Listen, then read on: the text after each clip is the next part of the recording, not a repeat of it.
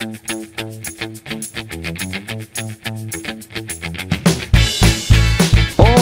amigos! Welcome to Learn Spanish World. Today we're going to learn something really interesting and very handy and useful. How do you ask someone for their name in Spanish? Easy. So if you got somebody right in front of you who speaks Spanish and you want to find out their name, you would have to ask them, ¿Cómo te llamas? ¿Cómo te llamas? Now, you probably notice a question mark at the end, but you also notice a question mark at the start. You must be wondering, what is that? And in Spanish, we use a question mark at the start of a question. So whenever we're reading, as soon as we see this symbol here, this sign, this question mark, which is inverted, as you can see, it's upside down, that means that we are just about to ask a question. So that's when we actually inflex our voices. ¿Cómo te llamas? ¿Cómo? Two syllables. Te llamas.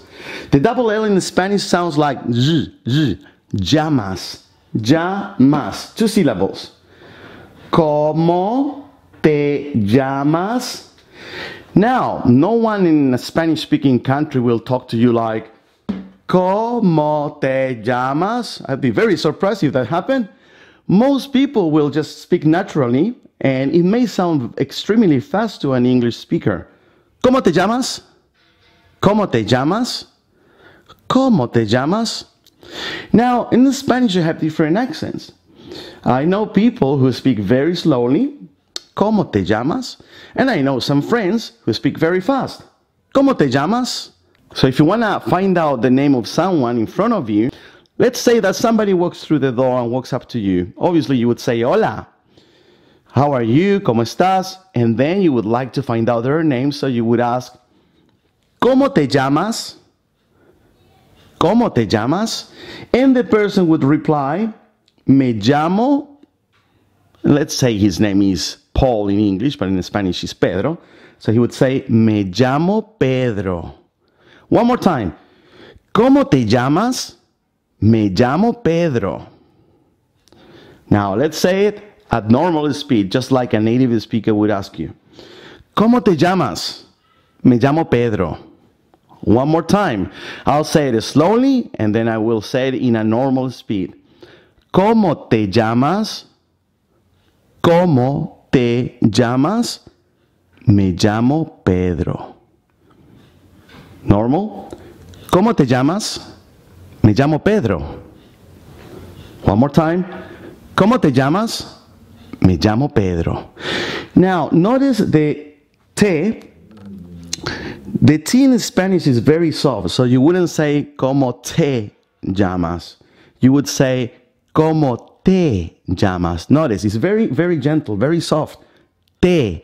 Place your tongue right behind your upper teeth, your front upper teeth. ¿Cómo te llamas? ¿Cómo te llamas? This is known as a reflexive pronoun, and so is this, se, and so is se. But we'll talk about that later on once you're actually covering the more advanced videos. But don't worry too much about these reflexive pronouns. It may sound a bit intimidating. At the moment, just learn how to ask someone what their name is. And later on, once you've mastered this, we'll be able to go deeper and learn about reflexive pronouns and reflexive verbs and so on. Okay, so let's say that you're talking to Pedro. You already found out his name is Pedro. Then a girl walks through the door. Her name is Maria. That's Mary in Spanish, Maria. So you want to ask Pedro, what's this girl's name? How would you ask him? You would ask, ¿Cómo se llama? Notice, once again, the reflexive pronouns this time is se, because we're talking about a third person here. ¿Cómo se llama? ¿Cómo se llama? So he could reply by saying, Se llama María. Se llama María. So her name is Mary. Now, notice over here, you must be wondering, what's this? We got another video that talks about the personal pronouns. But in here we got two personal pronouns. Él means he, and ella means she. So when you ask, ¿Cómo se llama? What's her name? Your friend could respond, ella se llama María. Ella, she, is called Mary. Ella se llama María. Now, if it's a guy, let's say his name is John in Spanish, which is Juan, he would say, él se llama Juan. Él se llama Juan. Now, remember what I said to you. Very important. The double L in Spanish has a j sound. Ya, ya, ye, ji, yo, you.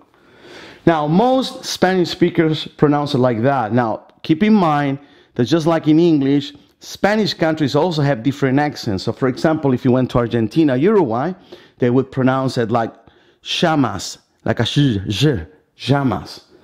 But most Spanish countries would actually pronounce it as a llamas. Okay, so let's do it for the last time. How do you ask someone for their name? You would ask, ¿Cómo te llamas? What's your name? And the person would respond, Me llamo Pedro. Me llamo María. Me llamo Juan. And if you want to ask them about a third person, you want to find out who that person's name is, the guy standing in the corner, you would ask the person in front of you, ¿Cómo se llama? You could also ask, ¿Cómo se llama él? What's his name? ¿Cómo se llama él? Or what's her name? ¿Cómo se llama ella? ¿Cómo se llama ella? That's if you want to sound a little bit more sophisticated. If you want to keep things simple, you can simply ask, ¿Cómo se llama? All right, so here we go. I'll say it in a very slow way. I will say it in a very slow manner, and then I pretty much say it at a normal speed. ¿Cómo te llamas? ¿Cómo te llamas? Me llamo Señor Brignardo. ¿Cómo se llama? ¿Cómo se llama? Se llama Brignardo. Se llama Juan. As you can see, it's not very difficult to learn how to ask someone's name. And you got plenty of opportunities to practice this. Even if you don't have anyone else, you can practice before a mirror or with yourself. Or you can also practice on your own. If you don't have anyone to practice with, preferably, it'd be a good idea if you have a relative, a brother, sister, or your parents, or someone that you know that may be interested in helping you with the Spanish. So you can practice this. ¿Cómo te llamas? Me llamo. ¿Cómo se llama? Se llama. Very simple, very easy, and it will pretty much pave the way for you to keep learning Spanish and enhancing your vocabulary and your knowledge in the language. It's a relatively easy language. If you really stick to it, if you don't give up, if you just set aside 5 to 10 minutes, you don't have to really grab 5 huge books and start learning about everything. By keeping things simple and brief, sometimes you can actually progress quicker. By setting aside 5 to 10 minutes each day, you will be able to be speaking Spanish in a few more months. But it's very important that you don't give up, that you continually keep learning and watching our videos. So if you like this lesson, please, I ask you to give me a like and to share our videos with other people that may be interested in learning Spanish. As I said to you, I will be doing all my best to upload a video every single day.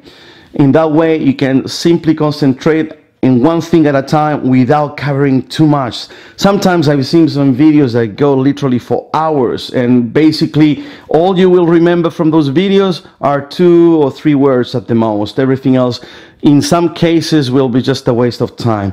So by keeping this simple, you will be able to master Spanish quicker. All right, my dear amigos, it's been a pleasure. Please give me a like. Subscribe if you haven't done so yet, and we'll see you tomorrow. And we'll see you tomorrow with another daily Spanish video. Adios.